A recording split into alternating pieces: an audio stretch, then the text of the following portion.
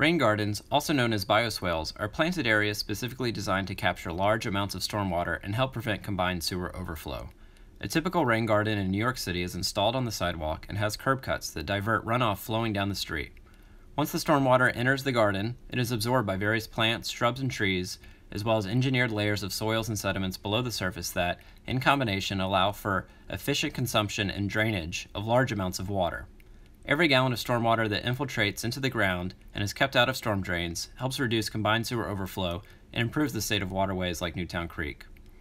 In addition to collecting stormwater, rain gardens provide numerous other environmental benefits.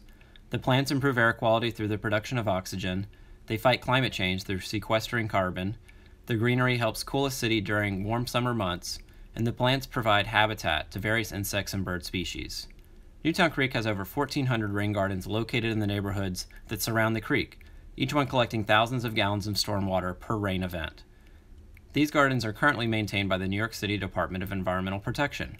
For more information, including maps of local rain gardens, visit their website.